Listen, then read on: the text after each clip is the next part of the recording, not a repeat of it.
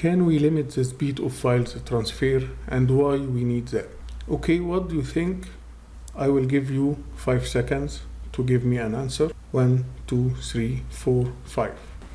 Okay, great. I hear the right answer, and the answer is yes, we can limit the speed of files transfer. And we need that because we want to be sure that SCP command will not take the entire available bandwidth, which may cause slowdown in our network. Okay, now let us see how can we limit the speed of files transfer.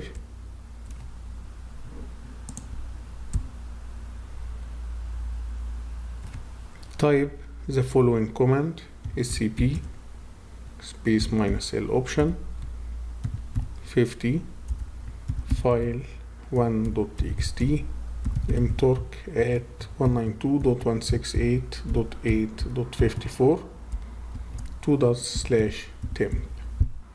As you see, I added the -l option, which limits the speed to this value 50. Any value you will put here will be kilobits per second, so this 50 is 50 kilobits per second. So this command will transfer file 1.txt to the temp directory on the remote host 192.168.8.54 with a speed of 50 kilobits per second.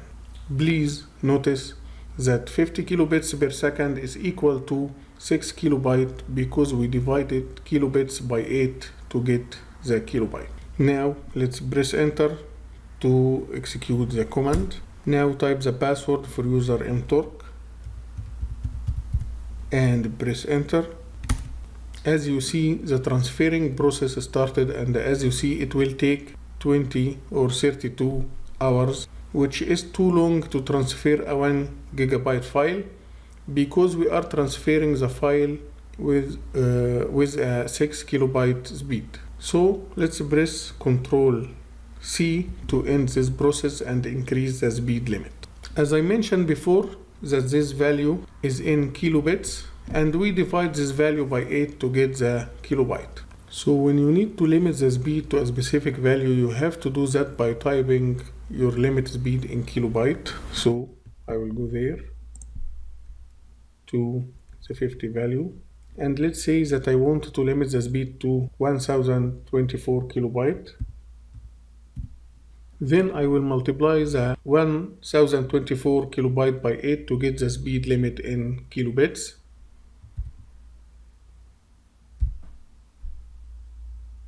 So 1024 multiplies of 8 equal to 8192. So this is our new value in kilobits, which is equal to 1024 kilobyte, which is 1 megabyte. So I will delete this and I will leave the value in kilobits. Now press enter to execute the command. Type the password for user mtorc and press enter. As you see now, the speed limited to 1 megabyte per second, which is equal to 8192 kilobits per second. And by that we have seen how to limit the speed of files transfer. Thank you for watching and see you in next lesson.